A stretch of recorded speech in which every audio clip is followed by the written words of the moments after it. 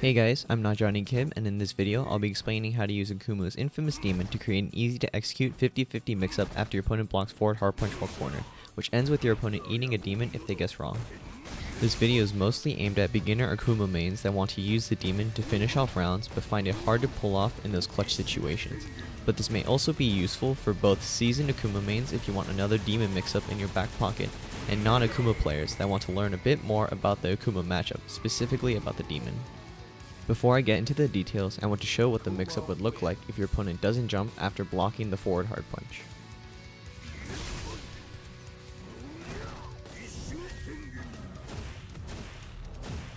To show that this isn't just some gimmick and can't be jumped out of after the demon starts, which is how most people get out of the demon, here's another clip where I make the dummy jump after the demon animation starts. Quick note that if you want to test your own demon setups, this is how to make sure your opponent can't just jump out of the way. There are a couple reasons this setup is useful, especially to newer players. The biggest reason is that most players will either opt to take their turn after the forward hard punch is blocked by pressing a button, or they will try to cover an invincible reversal by doing a delayed crouch tech or something similar.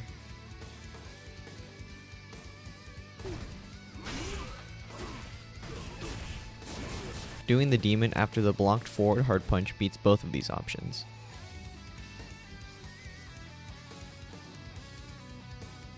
Another reason is that the forward hard punch is one of the few normals whose startup and ending frames are not cancelable into demon, so after it's blocked, you can input the demon really early or really late and still have the demon come out when you want it to.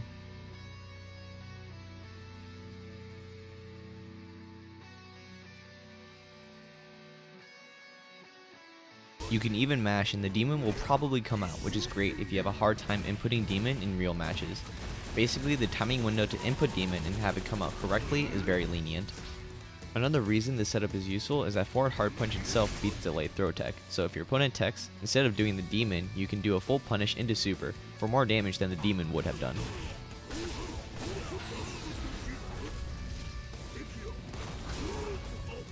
Another reason is that this setup is incredibly easy to hit and block confirm with only a bit of practice, since forward hard punch is such a slow move.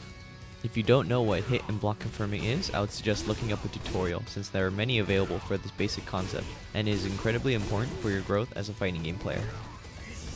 It is specifically important for this setup because missing a hit confirm and doing demon instead of the regular standing medium kick combo will result in the demon whiffing, leaving you open for a big punish.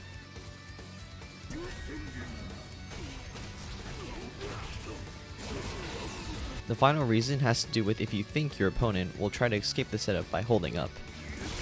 The only way to escape the demon in the corner after blocking forward hard punch is to jump before the demon comes out, since all jumps have throw invincibility frame 1.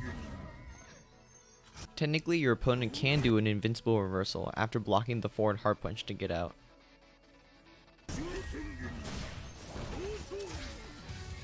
But most people won't do this since Akumas tend to block after the forward hard punch is blocked, since the move is -2. So, if you read that your opponent will jump after blocking the forward hard punch, you can block, and once you see that your opponent is in the air, input demon to catch them as they land, since the landing frames of a jump are punishable. You can actually do an option select demon by inputting both left and right as you do the demon input, so that the demon comes out in the correct direction, depending on if your opponent jumps in front of or behind you. Make sure you do the demon late enough, or else your opponent can either do a special move in the air to delay their landing time, or your demon might just whiff completely. If your opponent specifically does a neutral jump or a back jump to try to escape the demon, you can do a nasty corner only punish with back hard punch that does way more damage than the demon. This is pretty hard to do on reaction since you have to consider forward jump as well, which back hard punch doesn't punish as well as the punish in the corner, and requires you to have a little bit more than 25% of V trigger time left. Although it will chunk every character in the game for about 50% if pulled off correctly, so it's something to consider, especially if you have a hard read on your opponent.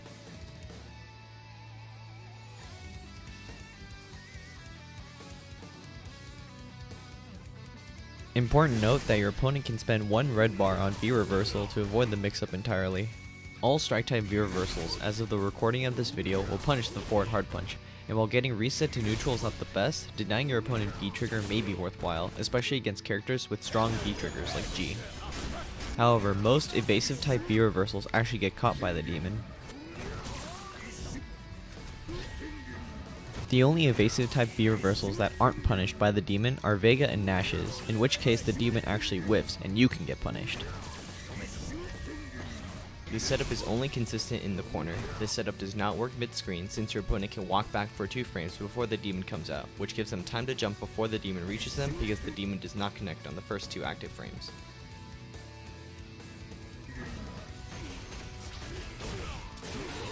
Otherwise, this setup works on every character in the cast except for Blanca. If Blanca blocks the forward hard punch standing, he can jump out of the demon after the demon flashes. He'll get hit by the demon as normal if he crouch blocks though, even if he stands up after crouch blocking the forward hard punch. An alternate setup for this -2 mix-up that does work mid-screen and on Blanca is sweep into V-trigger activation. After a dash, Akuma is left at -2 and close enough for demon to connect before your opponent can jump out, even if your opponent walks backwards for 2 frames. I don't recommend this for lower level players, since being able to do dash demon consistently takes a lot of practice, and even Tokido messes it up sometimes.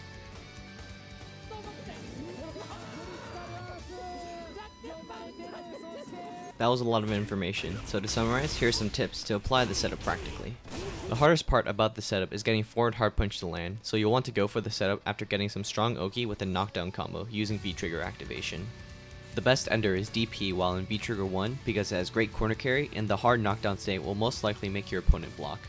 After landing the forward hard punch, you'll want to see if it hit or if it was blocked. How I personally hit/block confirm the forward hard punch is, right after the forward hard punch lands, pressing the 3 punches button twice, which gives me the first 2 inputs for demon. If I see that the punch was blocked, I finish the rest of the demon input. If I see that it hit, I will do the standing medium kick combo.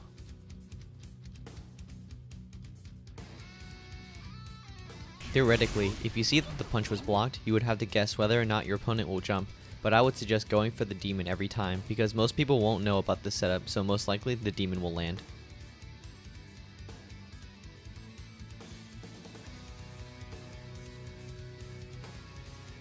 This is kind of the real final reason this setup is great for beginners. Doing the delayed option select demon to catch your opponent jumping is difficult for beginners to do, but for the most part you won't even have to attempt it because the occasion where your opponent does jump after blocking the forward hard punch and you know that they will jump is extremely rare. It only really happens if you try to go for the setup twice in a single set, but getting the opportunity to use the setup twice in a 1st-to-2 set is very rare.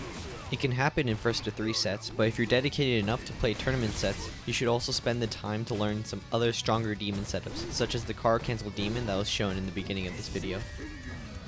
That pretty much sums up all there is to know about the setup. If you guys want to look at the character specific notes I took while we're doing research for this video, I'll leave a link in the description to the spreadsheet with my notes in it. Hopefully this setup helps you clutch out some of your matches. Comment down below if you have any questions or if you have suggestions for future videos. Subscribe if you want to see more content like this. See you next video.